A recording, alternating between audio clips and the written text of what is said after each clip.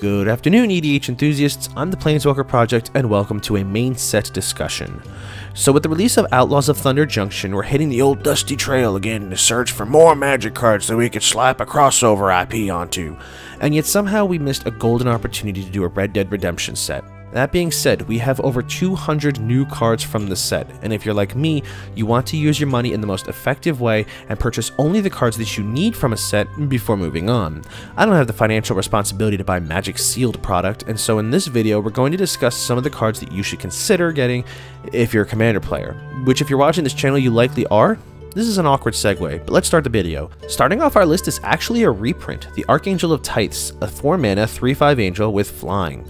As long as it's untapped, creatures can't attack you or planeswalkers you control unless their controllers pay 1 mana for each of their creatures. As long as the Archangel is attacking, creatures can't block unless their controller pays 1 mana for each of those creatures. This always struck me as a pillow fort card that could pivot when the time is right. This functions in some ways as a bit of a redundancy on the Ghostly Prison effect, protecting you from attacks. But when you choose to shift gears and go onto the offensive, this also ensures that you have some capacity to get damage through. In token decks, this can be a support card to help you close out games should you have gone wide enough to win. Aven Interrupter is a 3-mana bird rogue with flash and flying. When it enters, you exile a target spell, and then that spell becomes plotted. Spells your opponents cast from graveyards or exile cost 2 more mana to cast. So this utilizes the new plotted mechanic, which lets a plotted card be cast as a sorcery on a later turn without paying its mana cost. Plotting a spell is in some ways similar to the suspend mechanic, although you don't have to worry as much about the timing of your spells. The Interrupter is a bit of a wonky delay style counterspell to use on an opponent's spell, and it can give some counter magic interactions to white. What this basically does is remove the spell being cast from the stack, and so that spell never resolves. Your opponent can then cast it again at a later time, but because of the second ability, this makes the spell cost 2 mana more. This can also mess with your opponent's counter magic, as if you remove their counterspell from the stack, you therefore protect your spell. Because of the imposed timing restriction on that plotted spell, this also entirely neutralizes any counterspell that you use this on. This also can impact mechanics such as Cascade, Discover, Foretell, your impulsive card draw mechanics, Suspend, and then some. It's definitely a card to pick up if you're in white and you're looking for more interaction. Bovine Intervention is a 2-drop instant. It destroys a target artifact or creature, and then its controller creates a 2/2 white Ox creature token. Now, I don't want to start any beef with anyone by using this card, but this can be used as an excellent piece of interaction, killing off a problematic creature or artifact, and then the opponent is left with just a generic 2/2 cow. At 2 mana, this not being too mana intensive on white pips, this can easily be splashed in any decks wanting a little more removal. Claim Jumper is a 3/3 rabbit mercenary for 3. It has Vigilance, and then when it enters, if an opponent controls more lands than you, you can tutor a Plains land onto the battlefield tapped. Then, if an opponent controls more lands than you can repeat this process once. So, this might sound a little confusing, but it checks the land count on all opponent battlefields, and if you control less lands than any one opponent, then you get a land. Then you check once more, and if an opponent still controls more lands than you, then you get 1 more Plains. At the most, you'll net 2 Plains lands, and they do not need to be basic lands. They do come in tapped, but considering this is really good ramp for white, I will take it. High Noon is a 2-mana enchantment. Each player cannot cast more than 1 spell each turn.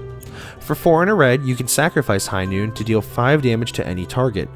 This is another Rule of Law style effect, and while it does add in the conditional red color identity, this can still slot into decks that can run it as a solid stacks piece to slow games down. Now, it's not anything to write home about, but I personally love Holy Cow. I didn't know I needed an Ox Angel in my life, but here we are.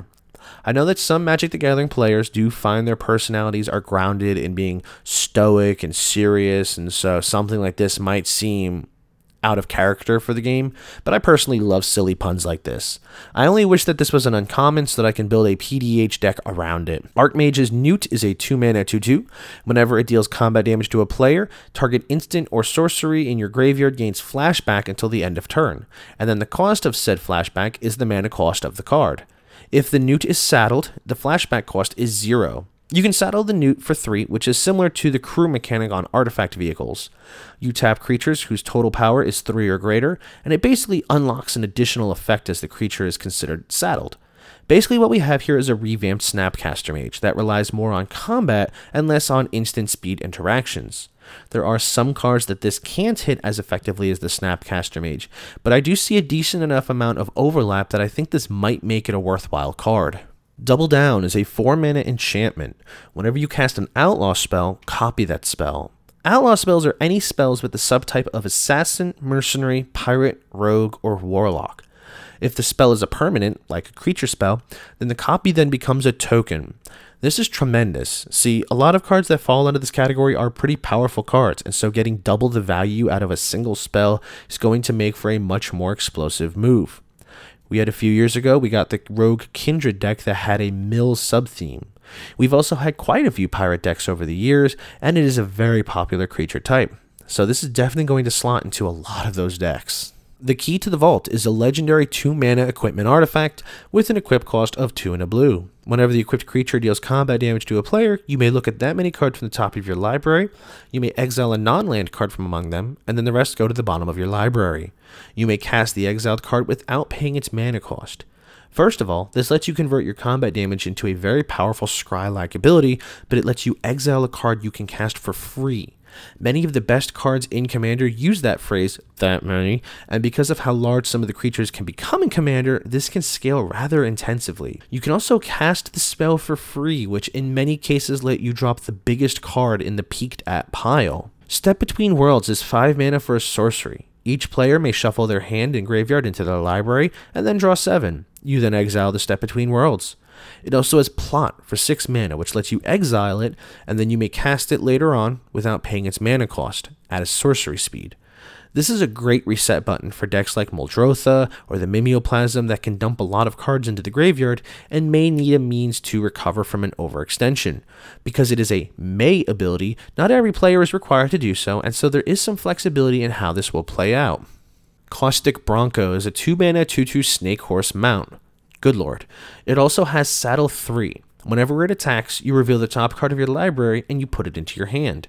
You lose life equal to that card's mana value if the Bronco isn't saddled.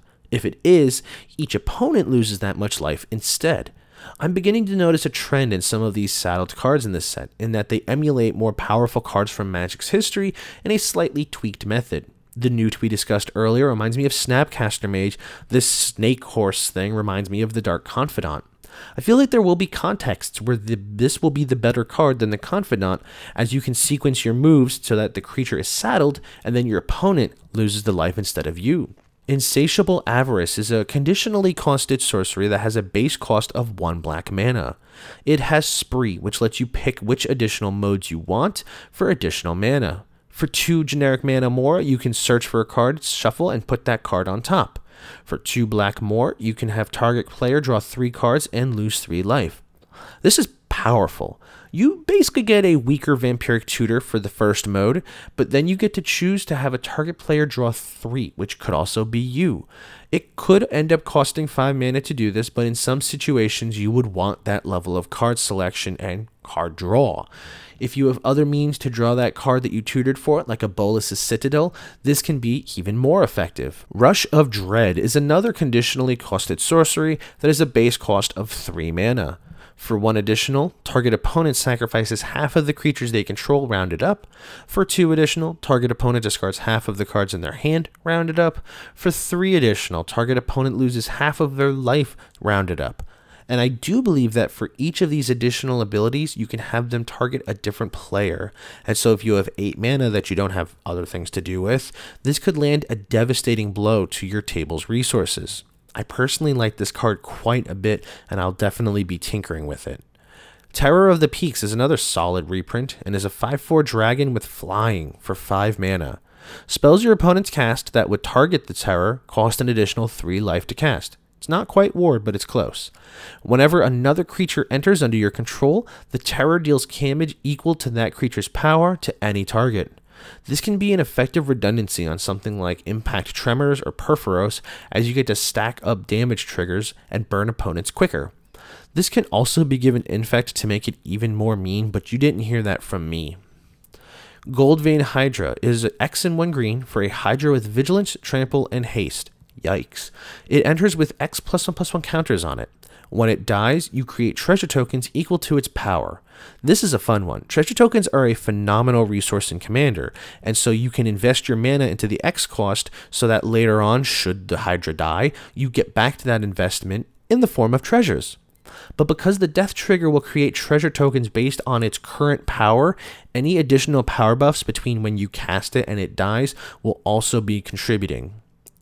And so with that, we're going to come to the end of this video. What cards do you like from this set? Are there ones that we didn't talk about? There are a lot of cards I feel that I want to test that we didn't mention. We did get a lot of desert cards I'm curious to try out. If you enjoyed this video, likes and shares are very much appreciated, and they're the best way to help support the channel. If you're new, subscribe and ring the little bell icon so that you never miss an upload. And as always, I appreciate you spending time here with me today, and I'll catch you all next time.